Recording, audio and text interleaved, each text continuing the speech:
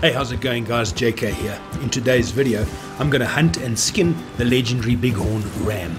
Right, let's dive in. Keep in mind, before you hunt any of the legendary animals, you first need to complete the mission Exit Pursued by a Bruised Ego in Chapter 2. This is where Hosea gives you a handy map that'll show you the location of the legendary animals. But it's not a map that's easy to navigate with, so I've included map locations in this video. The first thing we need to do is go to this area marked on the map in order to begin tracking the legendary ram. As you approach the hunt area, a message will pop up in the top left of your screen informing you that you have entered legendary animal territory, and this is the time to use your eagle eye to spot the clues. These clues appear as a fine gold mist rising from a point on the ground. To track the animal on Xbox, you press RB. When you have found your first clue, approach it, and an icon in the bottom right corner of your screen will say Inspect, which is what you do by pressing triangle on PlayStation or Y on Xbox. Once you've inspected it, you can now follow the scent, which will take you to more clues to inspect. If you have some cover scent, now would be a good time to apply it.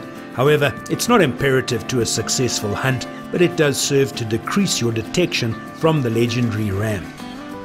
3 or 4 clues later will bring you to a position where you will have a clear view of the legendary ram. Look up toward the horizon, because you will be able to see the legendary ram from a fair distance at this point.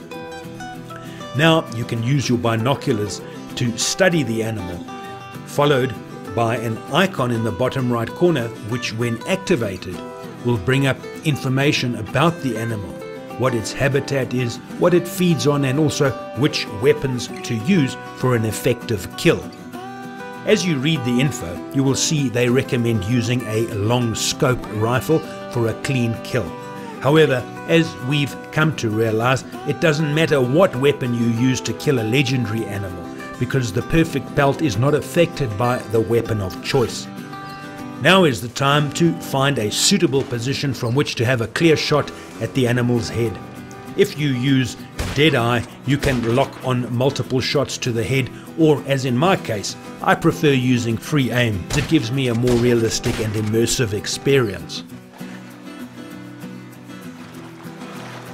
Now all that's left is to head over to the legendary animal and skin it, after which we are now ready to take our legendary animal hide to the trapper. Once we're at the trapper, I'll showcase the various outfits that he can craft for us. When you craft clothes, hats, etc. at the trapper, don't be worried about losing them if you put on other clothes, as they're always present in your wardrobe at your camp. Keep in mind, when Arthur dresses in trapper outfits, he often looks like this to other players. Now we can sell our perfect legendary hide to the trapper, which enables him to make the following items for us: the legendary ram hat, and then also the legendary ram batwing chaps, and lastly the legendary ram rifleman gloves. Next, we're off to visit the fence, where we'll have our ram's horn trinket crafted. A quick tip concerning talismans and trinkets: before you decide to sell off all the miscellaneous jewelry items in your inventory for profit, remember that many of these are often required by the fence to craft these talismans and trinkets. So during the early stages of the game, it would be a wise decision to only sell off duplicates for profit until you've crafted all the trinkets and talismans you require from the fence.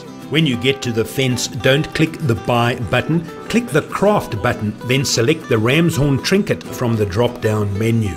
The ram horn trinket is a helpful perk that doubles the amount of oregano, creeping thyme, and wild mint when picked.